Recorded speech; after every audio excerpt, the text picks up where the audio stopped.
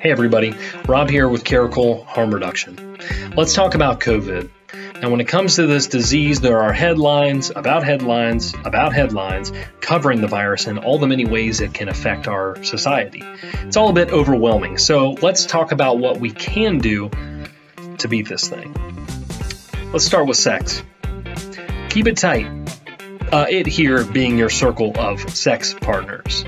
Because while COVID has not been found in vaginal fluid or semen, it has been found in the brown stuff. So any mouth play, whether in the northern or southern hemisphere, carries immediate risk of infection. Consider digital hookups, sexting, chatting, camming, or just loving on your own self for once. You deserve it. Now, all this is easier said than done for sex workers. So if sex is your job, keep in mind that there are still things you can do to limit your risk of COVID exposure.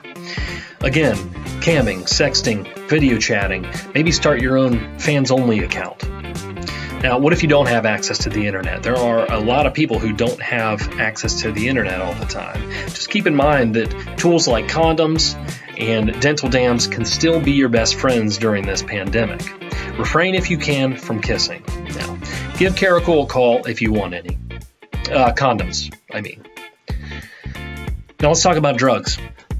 Wash your hands before you prep your booze, vape, uppers, downers, or in-betweens. If you like to smoke with others, have your own pipe or mouthpiece. If that's not an option, each person should clean the mouthpiece before and after using. Now, if you're snorting, have your own straw or cute little spoon thing. You don't need me to tell you that dollar bills are germ havens, so skip those for now. Now, if you're shooting, try to have new supplies each time you do your thing. Now, a lot of syringe service programs have had to offer reduced services because of COVID. So, in the worst case scenario, follow the 3x3 rinse method before reusing any of your own tools.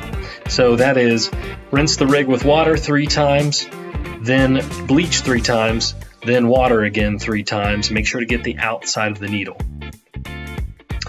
Now, lastly, and this is serious, take a moment to make a safety plan to prevent overdose. COVID has messed up the drug supply and it's driven a lot of people into isolation.